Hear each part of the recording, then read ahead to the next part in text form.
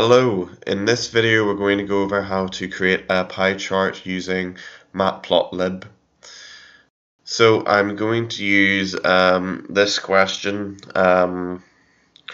as my data set, and it involves lunch arrangements for school.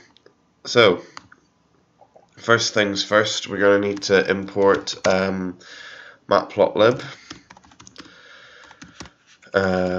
I'm going to take pyplot from it, and we're going to have it imported as PLT. So the first thing you need to do is look at your data set and find out what the labels are, i.e. what the name of each of your choices stroke names are. So we've got one, two, three, four choices here. So each of them has their own frequency. So there's going to be 4 segments in our pie chart. So there's going to be 4 labels. So the labels are a full meal, hot snack, a cold snack, and a packed lunch. Okay, so that's the labels defined. Now we need to get our data. So we're going to call our data choice data. So we're going to pass in our frequencies now. So that's 200, 290, 260, and 150. So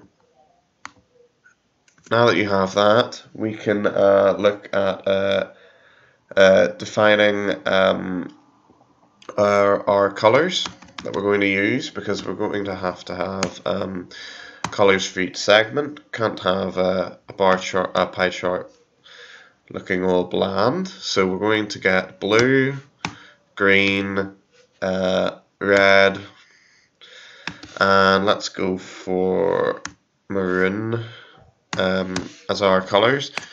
I think M actually is magenta, but anyway, and the number of colors corresponds to the number of choices in our pie chart, segments even in our pie chart. So we're going to now make the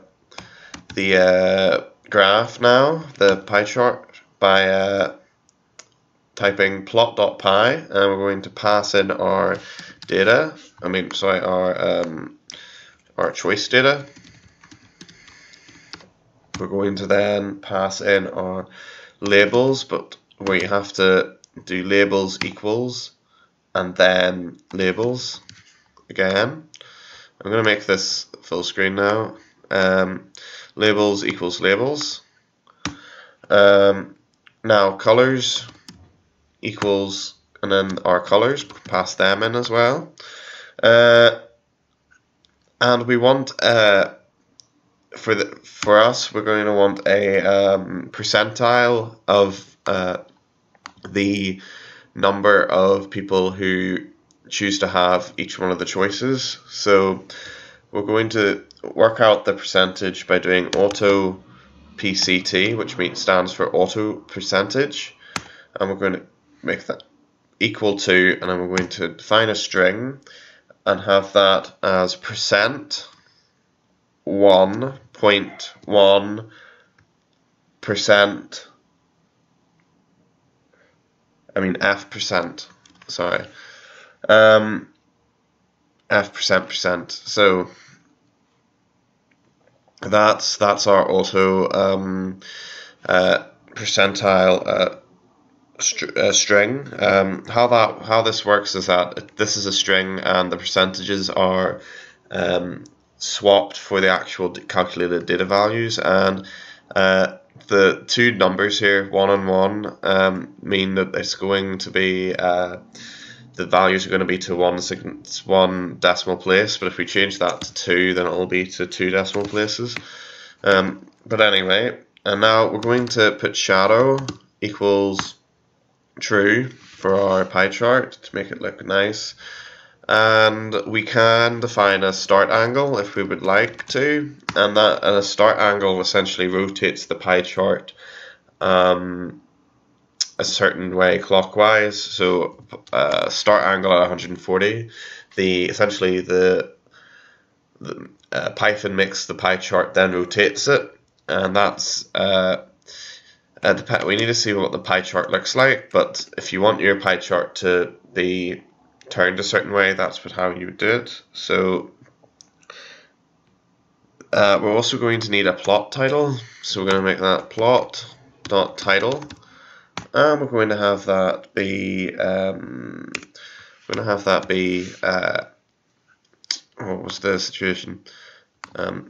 School lunch choice pie chart. Okay, now the next thing is to set the plot axis to equal. Yeah, so we'll just do that now. Make that equal.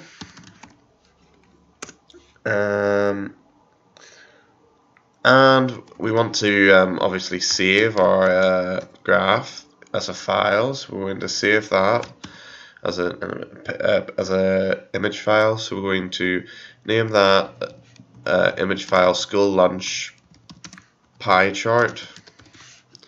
So we're going to save that. Then we're going to do plot.show so we can see our pie chart, and then we're going to do plot.clear.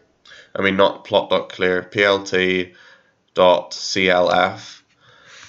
This means that it will clear the graph so that you can make a new graph without avoiding overlapping. So we're going to run this now and see what comes up. Here we have our pie chart, and as you can see, the percentage is to 1 decimal place here. So 32% like a hot snack, whilst 22% like a full meal, cold snack, packed lunch. You can see, and the colors match up to the options there. So if, say, we wanted to rotate this a certain angle, we can make the start angle set to something. So start angle. Sorry, hold on. Start angle equals, and then numerical value. So we'll run that now, and you can see it's rotated from the previous one there. Now, an interesting thing you can do is to explode a pie chart. And it is as cool as it sounds. So if you define explode and then set values between it's essentially you're assigning the degree of exploding for a segment. So if there's 4 segments, you need 4 values. So here's an example here. Try and keep these numbers small, because the bigger the value, the more the segment explodes out. And if it's like something ridiculous like 500, then you might not even see the segment on the graph because it's been moved so far away from the initial pie chart. So explode, so what does this mean? Right, so all of these values set to 0 apart from the first one, which is set to 0.1. That means that the segment for full meal will be slightly moved away from the pie chart itself. This means that it becomes highlighted to the user, to the person viewing it.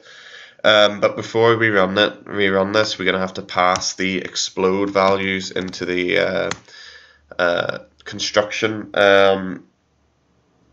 to the plot.py command here. So explode equals and then explode. Now let's run this, And as you can see, the segment has been moved away from the central pie chart.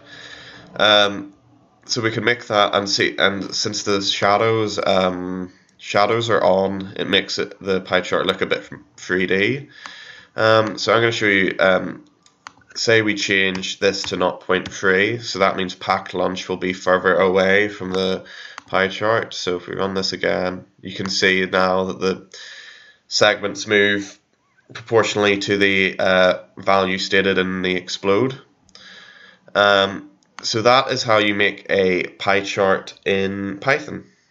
And before we go, I'll just show you the image. It will be produced in the same directory as the script. So here it is as a PNG. I've just opened it in PyCharm here, and as you can see, it was what we generated before. So that's everything I have to say for this video. Thanks for watching. Bye.